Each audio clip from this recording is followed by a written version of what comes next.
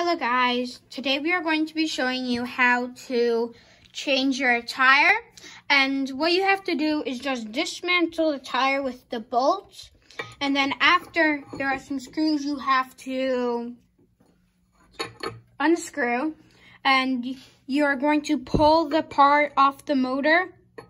There's the only one will go off, so make sure you have the right one.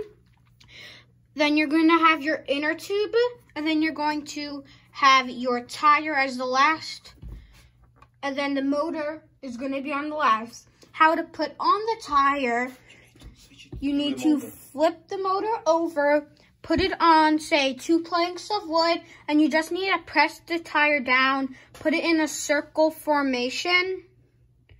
Yes, and then you just push it on. Don't worry, it might take a little effort, but it's definitely worth it. That is how you do it. There's no other way to do it.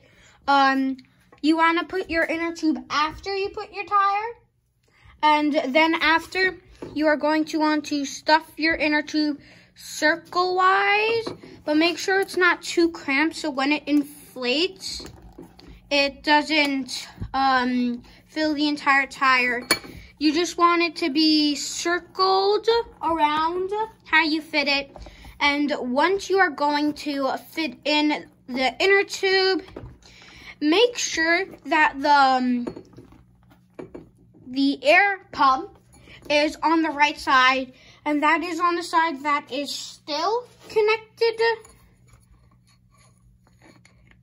And you're going to now put it through the hole, and you are going to put the tire back over the motor, and it's just gonna clamp on, and you want to put the screws in the right, where the other screws are on the other side, and you just want to put in the screws and tighten them, but make sure that they're across from each other so that it's evenly balanced and it's not more pressured on the other and less pressured on one side.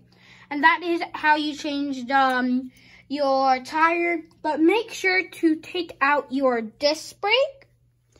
There are just a bunch of screws, 6 screws actually, and then you want to take off the bolts that hold the tire together and in screw.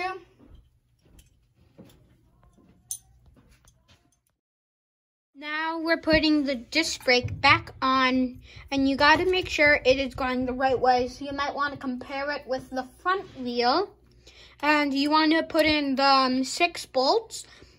Just one thing you sure do is don't tighten them all the way yet.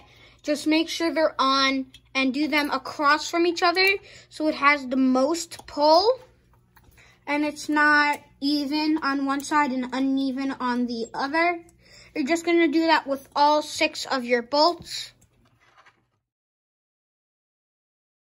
Once you have finishing tightening all of the screws, we are going to start putting our tire back on. And for this, you're going to need our first washer. This one does not have a hook, and it's going to be the first thing we put on. You're going to put it on top.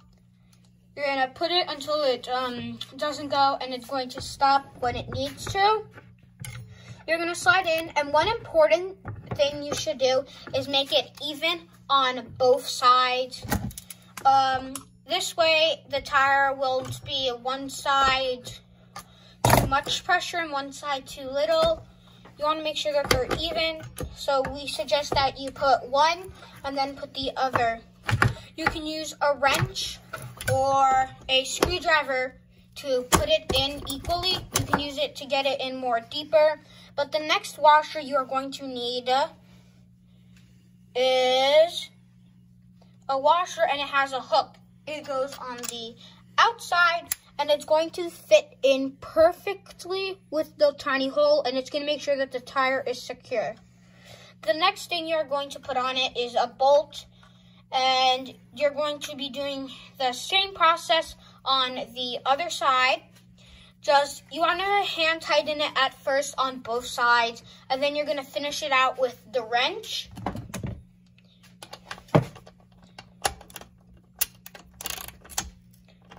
You just want to do a few times on each side. And this will make sure that it's even.